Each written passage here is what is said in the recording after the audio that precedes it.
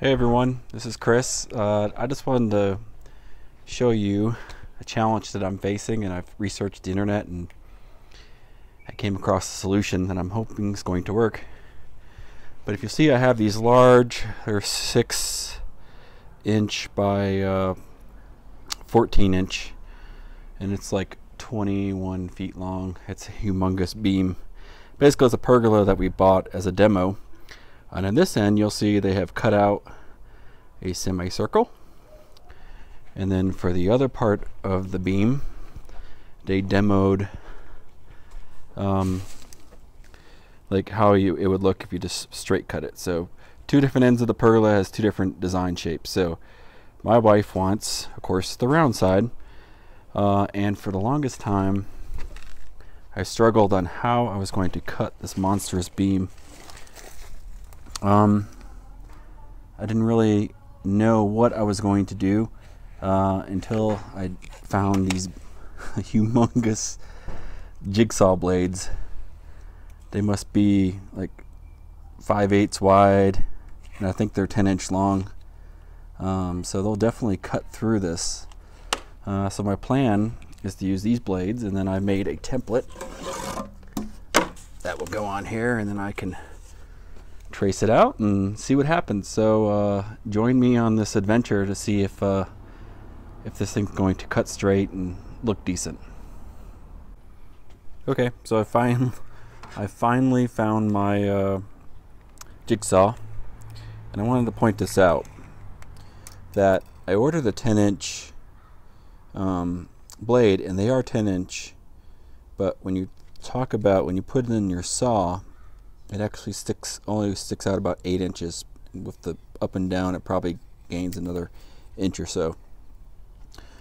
So I'm glad I didn't buy the 6" one, the 6" blade, because I don't think that would have worked. But I'll put the model of this, but I'm about to plug it all up and see if it works.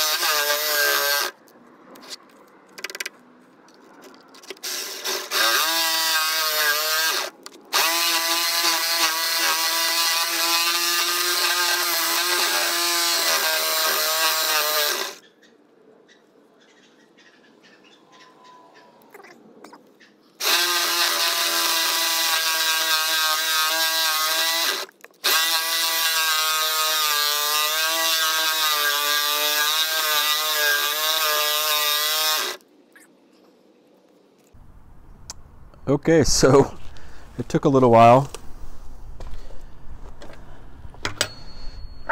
but as you can see, I did a pretty decent job.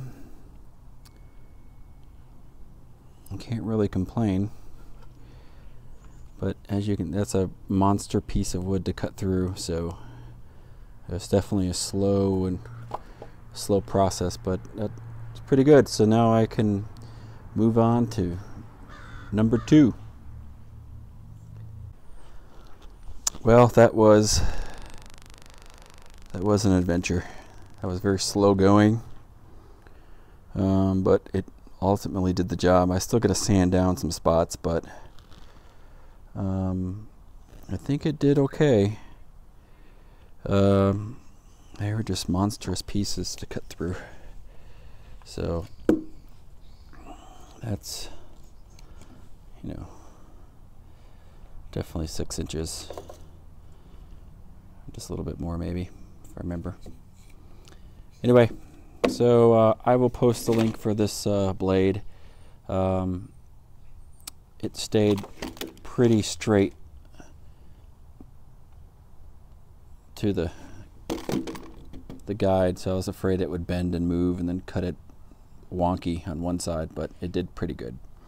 So I'll post a link to this blade. I think I got them on Amazon. Anyway, thanks for watching. Like and subscribe, please.